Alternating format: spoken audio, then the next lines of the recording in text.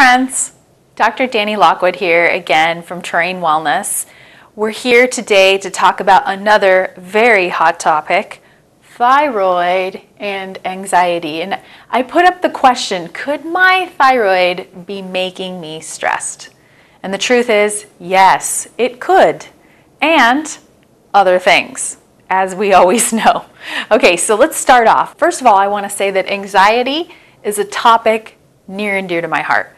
The reason that I became a naturopathic physician was because I had debilitating anxiety. So there's lots of reasons why anxiety happens, and there's lots of ways that we can investigate it. But today we're going to focus in on anxiety related to thyroid dysfunction.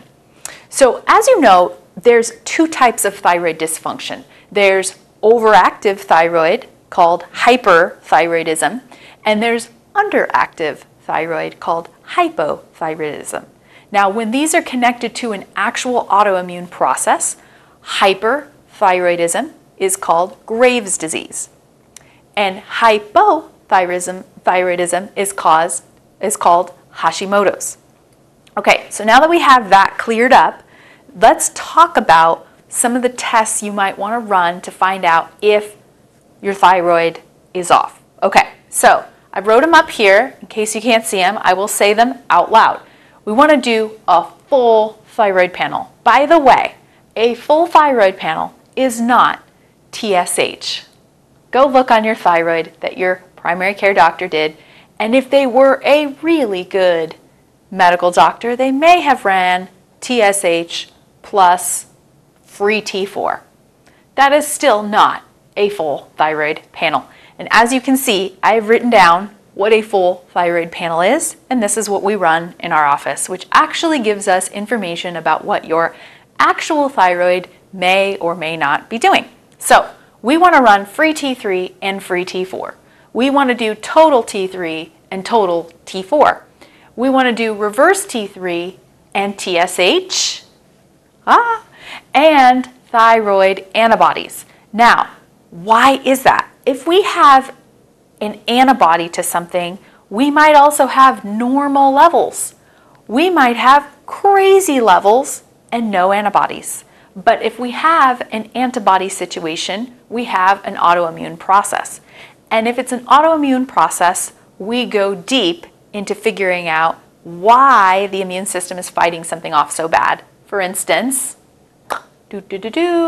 my next thing down here, full Epstein-Barr panel. Epstein-Barr virus is very much connected many times to autoimmune thyroid. So it's something you want to have investigated. What's something else we might run? We might run a hormone panel. So actually checking testosterone, progesterone, estrogen. And we love a company called Dutch. It's a dried urine test. So it actually will tell you where in that cycle things are going on, if it's something coming from your liver, if you're missing B vitamins. It's a fantastic panel. So we run those, and it includes something called cortisol awakening response. So this will actually measure your stress levels throughout the day, because a lot of anxiety and thyroid come from stress levels coming from the adrenal glands. So CAR is a great way to figure out not only if your immune system is working, because it gives a signal, especially in autoimmune cases, that cortisol spike in the morning gives a signal to your immune system to respond and kill off autoimmune cells within the body. So this CAR is really, really important. And then it also measures your cortisol throughout the day to see what your stress is doing, to see if that's the reason that you might be having anxiety. Basic blood work, so that could be your cholesterol, your blood count, something called a comprehensive metabolic panel. We might look at your iron levels. We might look at something called homocysteine to see what your B vitamin status is. So we might run some of those kind of basic blood works, and then of course the full Epstein-Barr panel, unless we suspect it's some other thing like cytomegalovirus, or if you've had lots of like herpes outbreaks, we might check for that. We might check for shingles if you've had a bunch of shingles outbreaks. So all those can be run, but finding out the real underlying cause as to why the thyroid is going dysfunctioning is the key. So some of the symptoms that you might have, I'm going to step over here, are racing heart and palpitations. That definitely happens when I feel anxiety. So that is for sure. Fatigue, which fatigue can feel a lot like depression. And then when you're not in the depression, you feel anxious. So you can kind of fluctuate back and forth between that low mood and sort of racing mood. Weight loss or weight gain. So depending on what you have, a lot of times with hyperthyroid, we'll see weight loss, like rapid weight loss. You can't keep your, thyroid in check, or rapid weight gain when we have the issue with hypothyroidism. Mood swings or something else that you might, and more than usual, like I said, you might have that up and down mood where you're really anxious and then you're really depressed, or you can't get out of bed one day and you can't sleep the next day. So we will see that a lot. Hair loss, see our video on hair loss, we talked about that. We'll see that as a sign or symptom of thyroid, but it also, if you have anxiety, that still will cause inflammation in the body, and you might see some hair loss with that.